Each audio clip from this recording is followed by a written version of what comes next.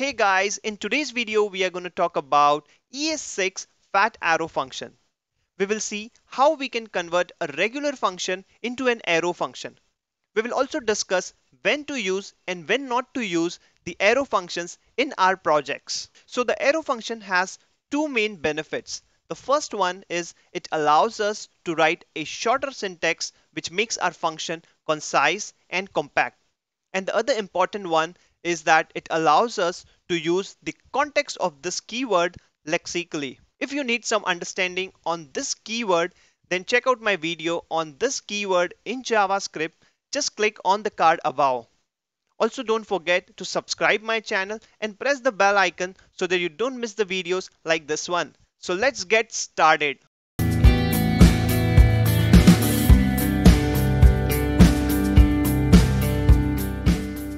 Alright guys, so we are going to start with a simple regular function. So I'm going to create a function and I will name it as display name. And this function will not have any arguments and it's going to return the page. So I'm going to write the page and let's console this function. So I'm going to do a console log display name and let's save it.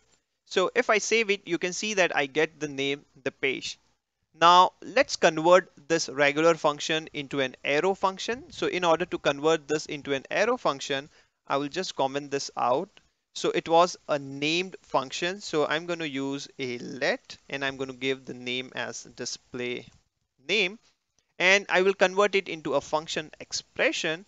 And then I'm just going to use the parenthesis, and after the parenthesis I'm going to use a arrow. So you can do the arrow by equal to and a greater than or a less than symbol, and then you can simply return here the page.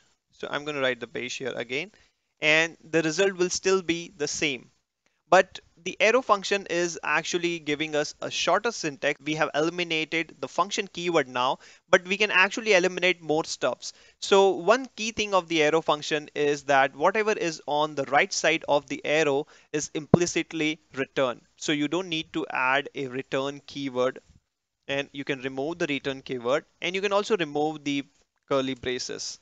So if I remove the curly braces as well, and if I save it now, I still get the same result. So now let's see another example where we actually accept an argument. So what I'm going to do, I'm going to uncomment this out and I'm going to use an argument here, name, and it's going to return a simple argument. So I'm going to add name here again and I will comment this out and I will pass the name here. So let me pass name as the page Malvia. All right. And if I save it, you can see that now I get the name as the page Malvia. And now let's convert the same regular function into an arrow function. So to convert this same into an arrow function, you will still using the same. And in the parentheses, you will add the argument. And here we will just return the name. All right. And if we do that, we still get the same. But you can make this syntax more shorter, just removing the parenthesis. So if you have only one argument, you can actually remove the parenthesis as well. So now if I save it, you will see that I still get the same result. Let's try the third example where we actually try to accept two arguments.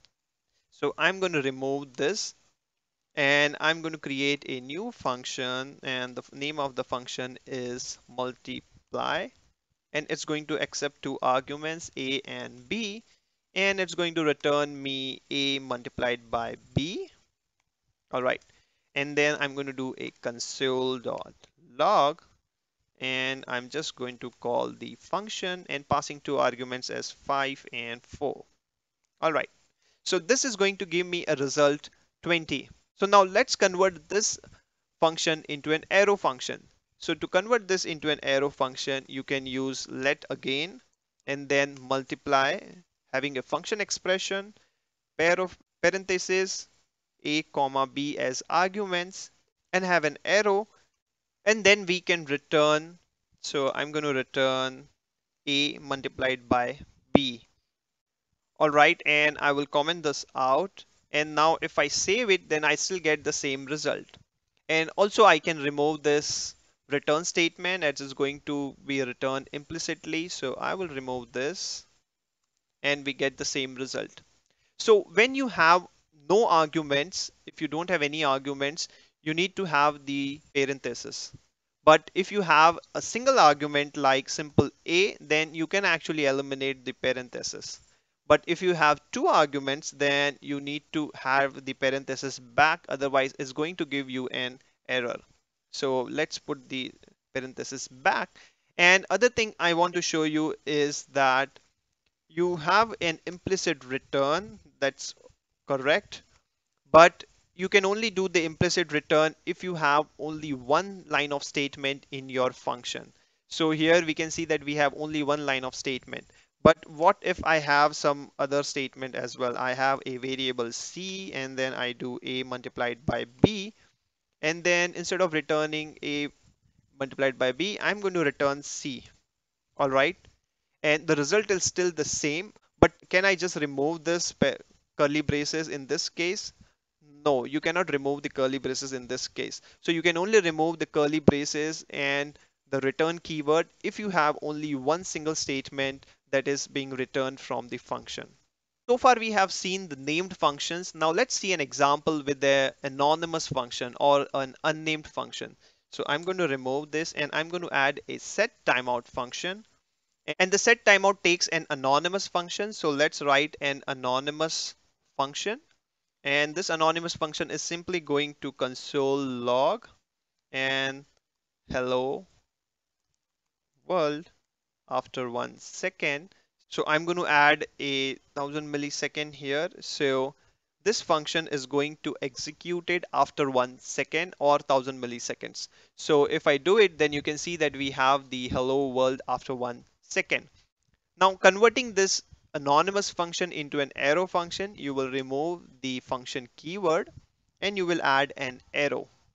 And if I save it, you still get the same result.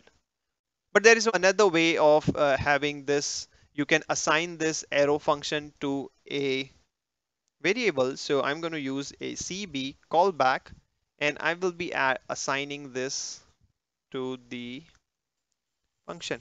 And we can actually remove this parenthesis also, curly braces, because we are having only one line of statement being returned. All right, and then I can use a callback here. So it's going to give me the same result. So we saw different examples and we converted these examples into an arrow function. But this is not the only thing which arrow function gives us. Apart from this, the syntactic sugar or the compact and concise function, arrow function also allows us to use the this context lexically. And let's understand that. So I'm going to remove this. I'm going to use a person object here. And this person has a property called name. And it has a method called display name.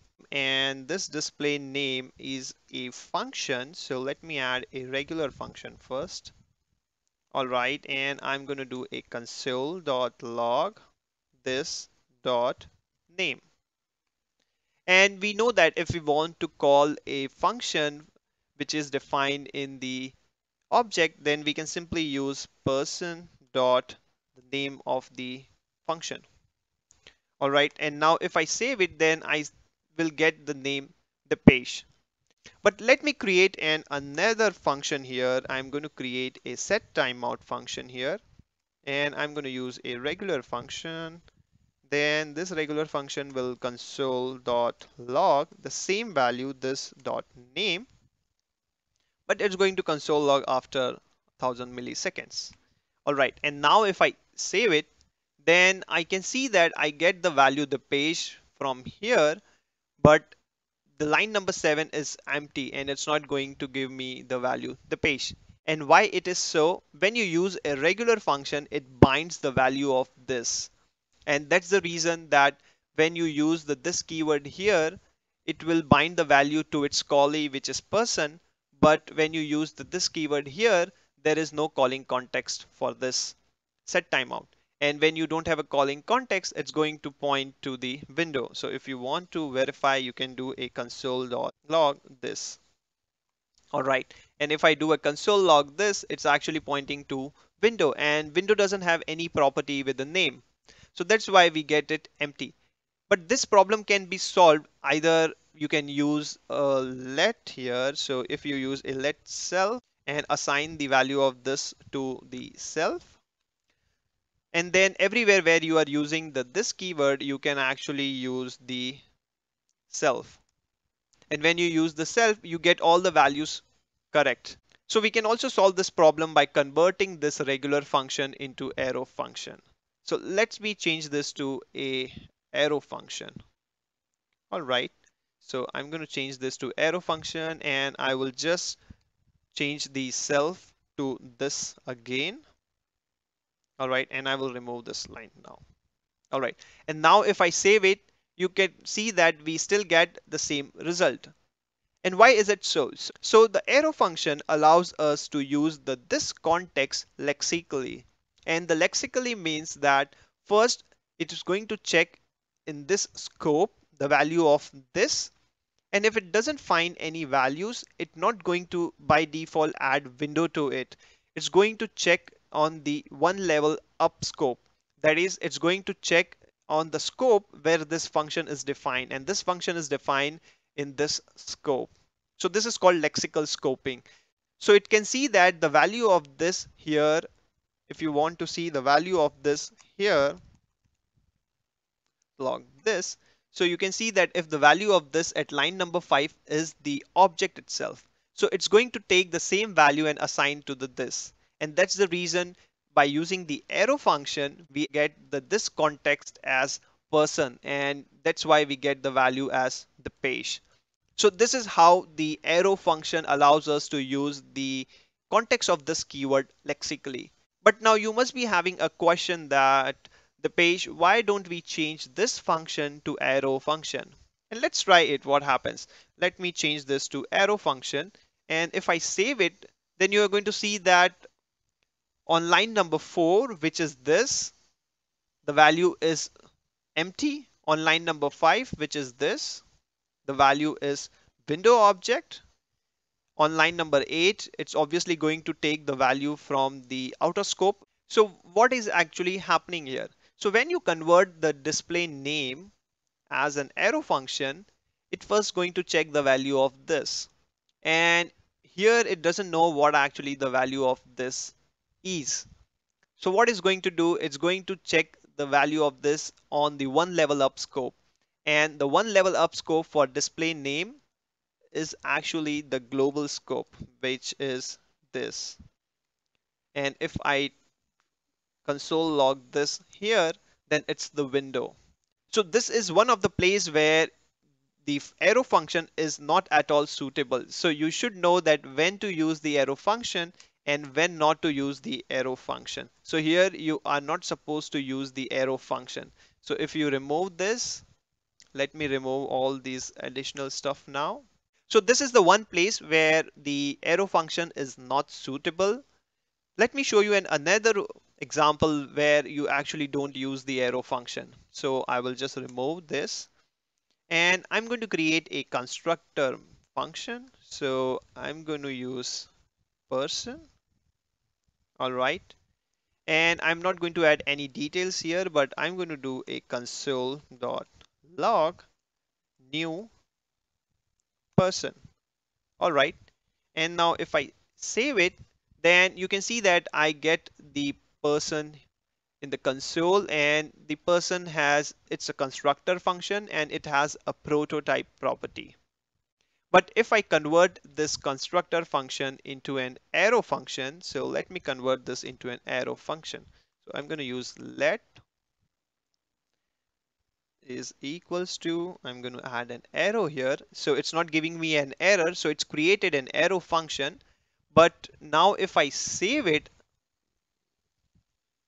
it's actually going to give me an error. And that is why if you have an arrow function, you cannot use a new keyword with the arrow function, because this arrow function doesn't create a constructor function. It is just an anonymous function.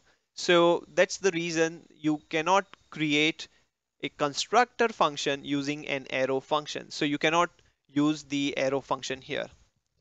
Let me show you one more thing. We know that every constructor function, so let me change this back to a constructor function, and I'm going to remove this again, and I will remove this. And we know that every constructor function has a proto property. So if I write a prototype here, then I'm going to get the proto properties of this constructor. But if you convert this constructor into an arrow function, then it will not have a proto property. It's going to return you an undefined. So the ES6 arrow function is not a replacement of the regular functions. It's just the additional features it provides you. It helps you to change the syntactic sugar of your regular functions, and it also helps you to have the usage of this keyword lexically, but it's not that you can replace the regular function with the arrow function all over the places. So these are some of the examples where you can use the arrow function and where you cannot use the arrow function. So that's all about the arrow function in JavaScript. I hope you liked the video. A thumbs up is appreciated. Also, don't forget to subscribe my channel and press the bell icon so that you don't miss the videos like this one. You can also connect with me via Facebook or Instagram. I will add the links in the description below. Thanks for watching.